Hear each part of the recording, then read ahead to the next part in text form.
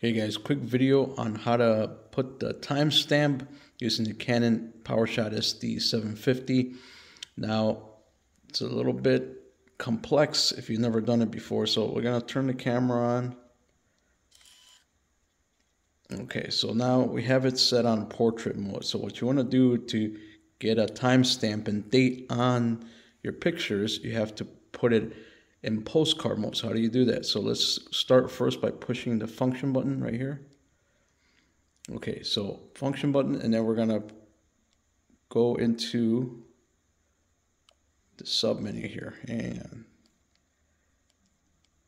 so we want to scroll over so we're getting on that sidebar.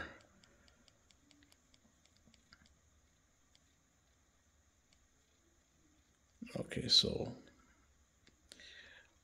see the sidebar right there. Now we're going down, and there, see the L? When you get down to the L, you can't go any further than that. So there's the L.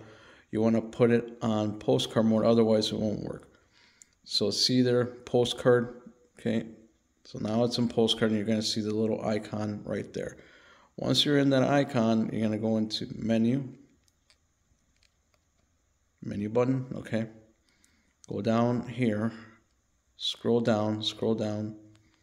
Now you're going to see that the date and stamp is going to be enabled. So now you're going to be able to put the date or the date and time, or have it off. So we want the date and time. So date and time is set. Let's go get out of here, out of the display menu.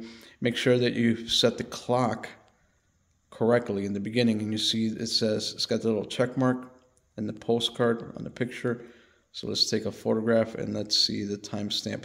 By the way, if you're using this method, you cannot change the time and date on it. So once it's on there, it's on the photograph itself, and that's it. Once it's set, it's set. So let's take a photograph. Okay, so as you can see, let's go back and play it. That's the picture we just took, and we're gonna just see. There it is. 1/8/2024 at 1:23. Okay, so there you go. That's how you set the timestamp for photos using the Canon Digital ELS Canon Power. This is a raw video, so if it's a little bit longer, sorry, but I'm going to post this, and hopefully that'll be useful to you. I'll see you on the next one. Bye.